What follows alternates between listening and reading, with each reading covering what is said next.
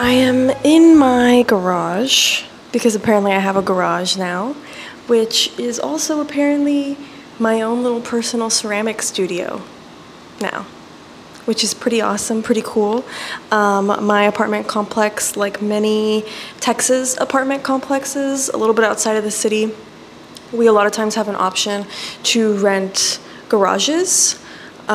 Just for like better protection of our cars, but also a lot of people like to use their garages for stuff like this, and that is what I am doing. I have a lot of things to say. Firstly, I've been doing ceramics at a local studio for a year now.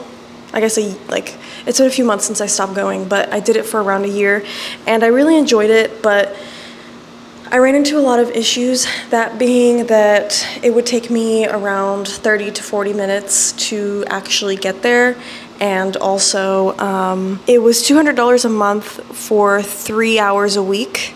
So I got to go four times included in that $200, and each time was 3 hours. So it just was not super viable for me when it came to like selling ceramic stuff, because I had to make it fairly expensive, because if you do ceramics, as you know, there's only so much that you can get done within 4 weeks, especially if you're limited to only 3 hours a week. Like, you're not able to make a lot of progress. So in turn, I had to make pieces a lot more expensive, which I don't want to do, because like I said, I had to do that in order to even like break even with how much I was spending on the studio. And so instead I dump half of my savings and ask my family to help me out a little bit with making this ceramic studio. So instead of a year's worth of studio time over there, I spend that all in one session making a personal studio. But it's very hot in here because I have to turn off the fans. So that's fun. I'm in the Texas heat and there's no AC in a garage, obviously. So I've been trying to see what kind of solutions I can find to that. So if you have suggestions for that, please let me know. Unfortunately, I can't do a mini split because I don't think I can do like a big hole in the wall. I don't know. My father-in-law is coming today and he's gonna help me set up most of the stuff in this garage, which is gonna be awesome. But it's also something that I've been thinking about for a long time since I decided to stop going to the local studio. As far as my career goes, you know, I've been doing this for almost 4 years now, and I think just me personally, I've gotten to a point where I have realized I kind of don't want to do what I'm doing, all of it, like full time. So right now I've been mostly relying on the internet, and you know, so when you're an artist that relies solely on the internet, there's a lot of art that you have to be constantly creating in order to like maintain people's attention, make enough to profit off of, stuff like that.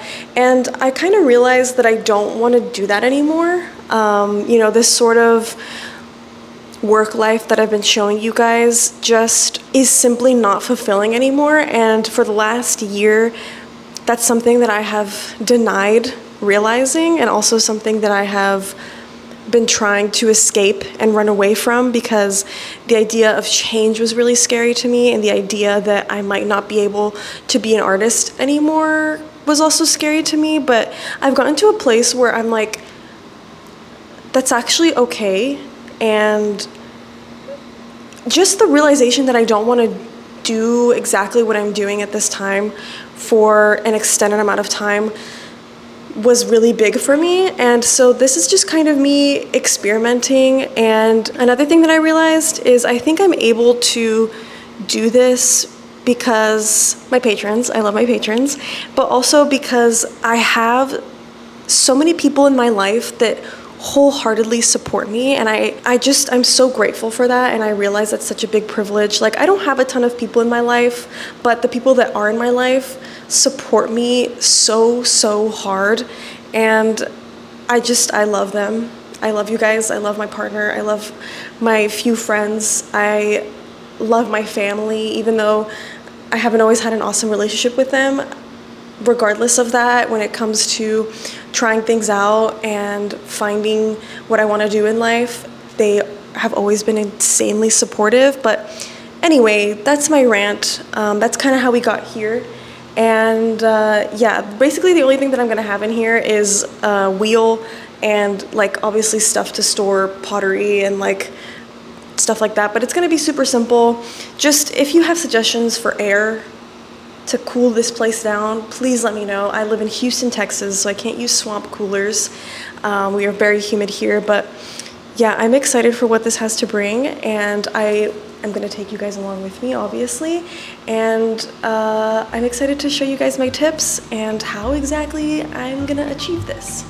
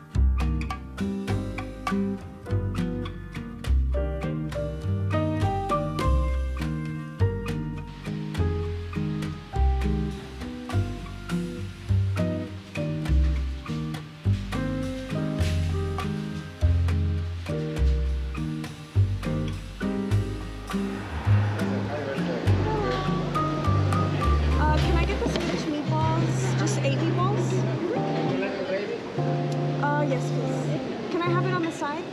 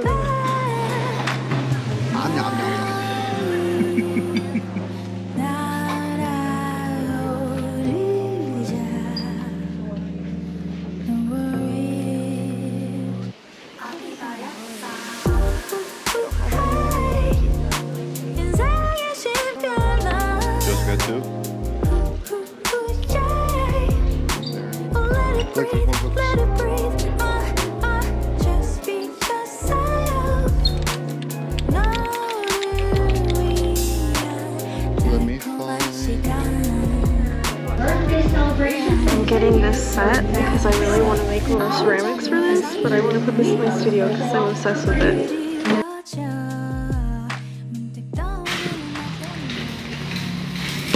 Besties, this is my new bestie.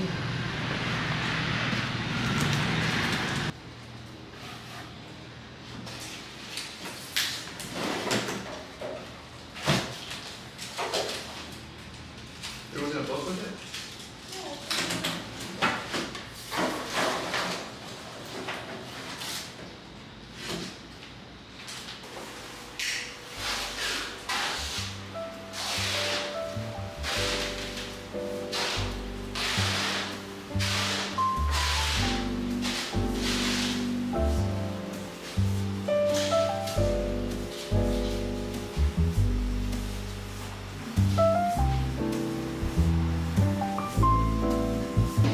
Like, just control it while it's sliding. Can you do it? It should be possible. Is the car almost? Yeah. Yeah, good job.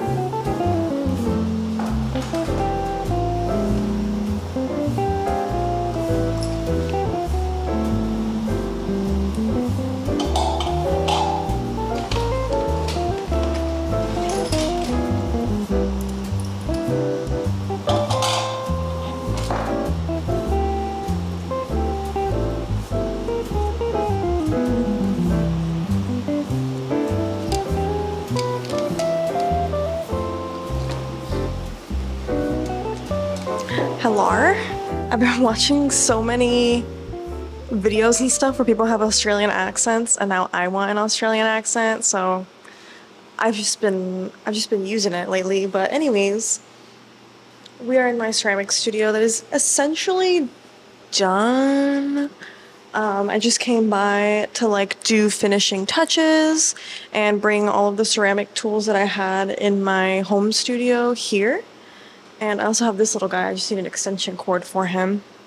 But everything is basically set up. All I have to do now is insulate my garage door because, as you guys probably saw, my partner and I started doing a pretty bad job at that. And it's because like the guy at Lowe's just told us to buy a giant sheet of it and cut it ourselves, which turned out to not really be the best option for us. So I bought pre-cut strips that I'll just have to like trim off a little bit, but they're almost like the perfect size. And that's the thing with garage insulation, like when you want to insulate your door, you have to do like exact measurements to get the best energy efficiency possible. But I have been learning a ton about insulation and AC for a garage, and luckily we really won't get above 95, 96 degrees Fahrenheit here in Texas anymore for really until probably next April or May. So luckily I'm not dealing with that anymore. I can be in here without like sweating too much. It's still like slightly hot, and my AC is not very strong, but it's bearable now. So now I'm extra excited to get started in here. But yeah, like I said, I just have to do the insulation and then I will be all good to go to work in here. It ended up being really cozy. It's really nice. I also have like something else coming in the mail that is very exciting. But yeah, all that's left, like I said, insulation, and I also have to bring my glazes from my home office because the box that I have of those is really heavy, so I need my partner to do that for me. But yeah, quick little update for you guys, and I will see you once insulation is on the garage door and when everything is done and complete.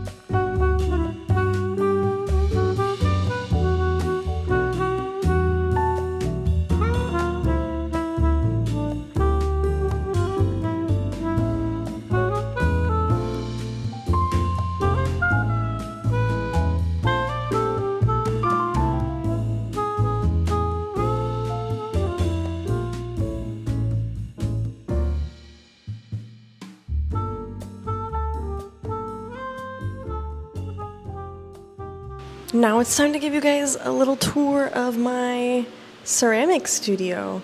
So, firstly, doors are insulated, finally. Kind of messed this up, but, you know, we're okay. So yes, insulation, honestly, in any weather that you live in, if you want to set up something in your garage, highly recommend it. It's just more energy efficient, and depending on whatever type of weather you're battling, it's going to help with that. Next is my AC. And I can't make any holes, like big holes in the wall, so I have a portable AC that I just plug in. And yeah, whenever I need it, I lift up my garage door a little bit and I let out the vent. And it does an okay job. I will say if it's above 95, it can't keep up. So we'll get there when we get there, but for now, summer is over. And then I do have a little camera, like just in case, because it is a garage, and I have some valuables in here, so I just like to be able to know that everything is good. It's also really handy to be like, did I close a garage door, or did I leave, I don't know, a light on or something? So very handy. And now I have my potter's wheel, and I have the stool that my friend gave me. But my potter's wheel so far is amazing. I've only thrown on it twice because I've been busy with other projects, but hopefully this coming week I'll be able to do some more ceramics. But yes, potter's wheel.